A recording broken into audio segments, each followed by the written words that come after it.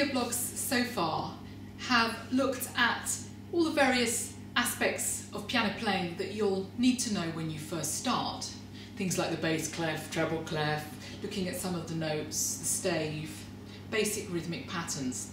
But today I'm going to just talk a little bit about my new book, and here it is. It's called So You Want to Play the Piano, and it's available, well, everywhere online and some music shops as well. And I'm absolutely thrilled it's been published.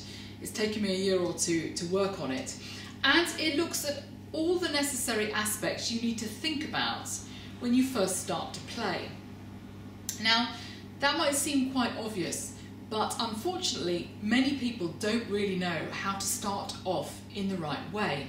And as I've taught the piano since I was 15, alongside my performing career, it's been a long time, one thing I have noticed is that it's absolutely crucial to start at the beginning correctly.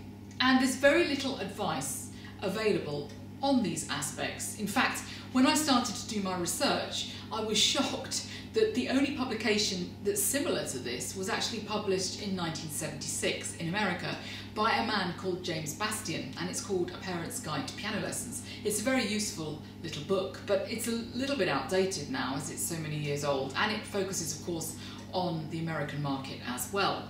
So I thought I would do something a little bit more up to date. And this book consists of 10 chapters looking at the many different things we need to think about. We all know that playing any instrument is hugely beneficial.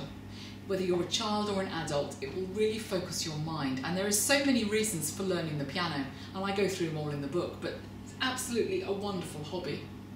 Now that's the first chapter. The second chapter deals with all the different types of pianos and keyboards that are on the market. Now, I don't look at brands or manufacturers because this is personal taste really, but I do look at the different things you need to think about when you're buying an instrument, or you may want to hire an instrument. You may even be given a piano, but you will definitely need a piano if you want to make some progress in your playing. So things like action and how the piano feels are the most important things to think about at the beginning. I spent 2 chapters looking at probably the most important aspect when you're starting out on your musical journey, and that is trying to get the right teacher. So I look at the reasons for needing a teacher, the best way to find one, and when you've found one, the crucial thing of looking at whether they're suitable and whether they're, most importantly, qualified.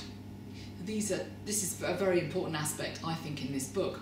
I also look at all the usual questions like what age you should start your children playing, how much practice they should do, whether you should go to your teachers for lessons or should they come to you, what you should be paying for lessons, all that kind of thing. There's several chapters that deals with those aspects. I also look at piano books because there are so many on the market. It's a completely saturated market, and you really need to know the things you need to look for, the particular elements in a book which will make or break your learning experience. I've talked a little bit about these things actually in some of my video blogs as well, so you might want to look at those, but there's all of that in here.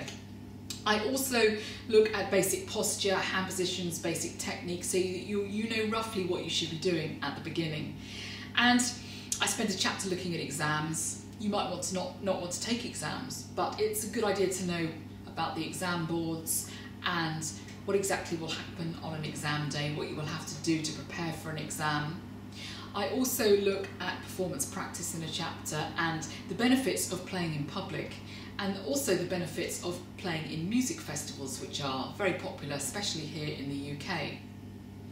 So it looks at hopefully most of the aspects you need to think about when you're going to start to play, and I really, really hope that it will help you start and make a positive start on your musical journey. And I'm just thrilled it's been published.